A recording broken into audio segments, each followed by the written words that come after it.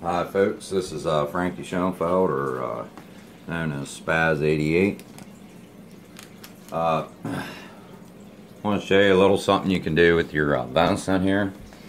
I just got this, it's just a brand that's sold here at Long's Outpost.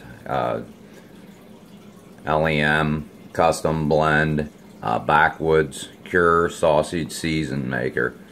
It's like a trail blend bologna. And it's a pretty simple recipe. It's on the back.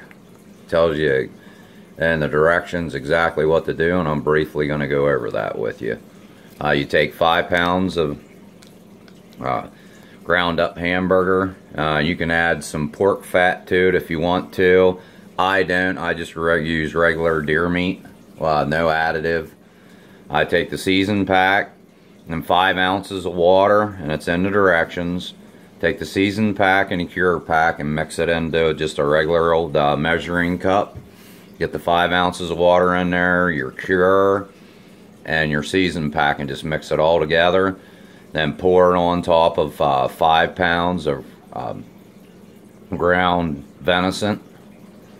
Mix it all together and make these little loaves or little sticks. They recommend you make them 10 inches long and about 2 inches in circumference. And that's pretty much what I do, and the directions are pretty easy. You make them little loaves, put them in a cookie sheet pan or in a flat pan, put it in your oven at 300 degrees and let it bake for 1 hour exactly. When it starts getting this real cured look to it, it is done. And then simply what I do is after it's cold, I let it cool for about 2 hours, and it's a pretty simple process after that. You can either cut it up into real small chunks,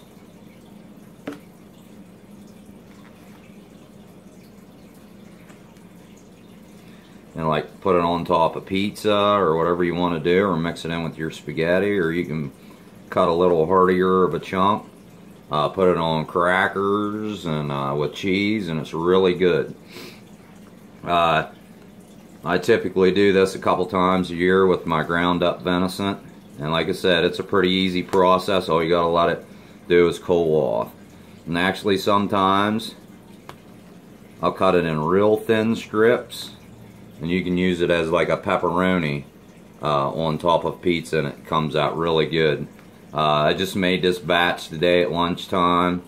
I'm going to cut it up here now and get it cool off totally by putting it in the refrigerator.